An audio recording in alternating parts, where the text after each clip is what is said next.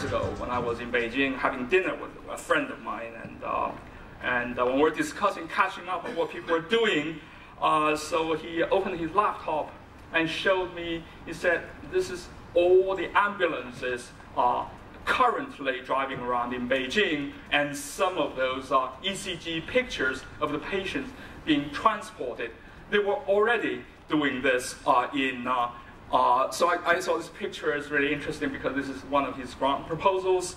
They're actually doing this. So everybody is gearing towards the Internet of Things and so on. And indeed, healthcare is a big theme, is a main theme in one of the main themes in Nano-Tera, and therefore medical applications are very much on people's mind today, and modern healthcare really envisions very sophisticated heterogeneous systems. So the project PlaCiTUS is really to build a platform that should be underlying many of the applications we have envisioned and we can envision. And that really revolves, for medical application, which is a good starting point for the Internet of Things and so on, really revolves data acquisition, DSP and control, energy harvesting and supply regulation, short-range wireless for body area and local area network, as well as broad-range wireless, getting that information over the wireless telephone and wireless cellular connection to wherever in the world you want it to be. The project actually consists of 3 main Swiss institutions that specialize in integrated circuits, ETH, EPFL, as well as CSEM. So the general idea is to build a platform that can be used and focus on technologies that can be used later for everything that you may envision. General idea, we need type wireless body area networks for data storage, sensing, processing, storage, and communication. And they can be battery powered if you have the space and facility, or remote powered. Certainly sending your robots down the stomach proposes challenges how you get your power source if it doesn't come from the stomach itself. When you do get some power, you must use them sparingly, so they must be ultra low power and miniaturized. So the combination of all those system on chip, radio frequency, MEMS technology in the package and so on, to have that size very small are some of the targets we have.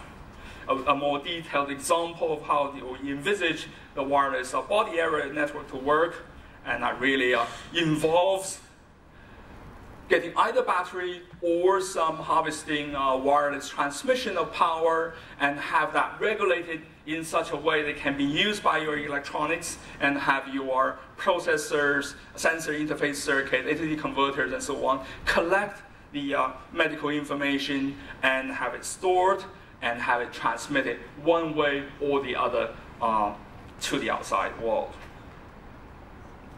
So the project focuses on 3 aspects: interface electronics, and some of the work we have already done in the past, and that's implanted microsystems that involve actuators and sensors, wireless powering of the device, power management in there, as well as the data acquisition system, as well as actually transmitting the stuff by refraction index through the same wireless link back to the base. Oops.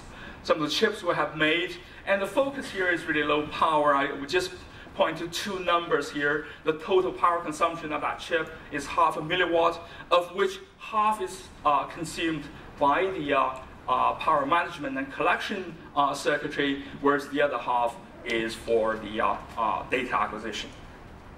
So what we're currently doing at EPFL is really to build sensors and data acquisition system that can be applied to an array of different applications and different schemes. Powering certainly is being studied very intensively, and either you have situations where the power source as well as the element is close or when they're far away. And this is being studied and optimized because that situation is very, very tricky, and the collection coil generally is very, very small. Internet Things is really going to build on a synergy of all three major fields that we witnessed in the last decade or two. And we would like to build a circuit platform like a lot of advanced centers in the world that will address medical electronics.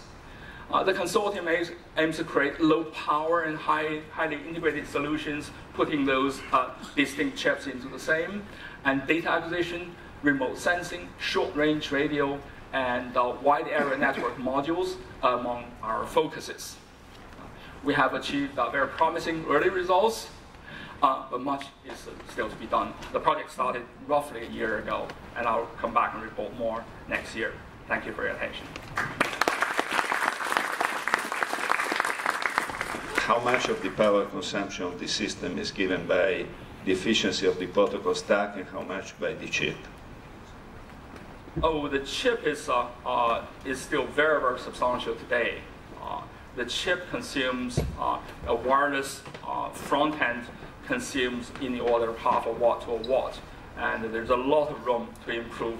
The protocol stack generally sits on microprocessors and microcontrollers that are 40 nanometer or below, so the power consumption there is manageable.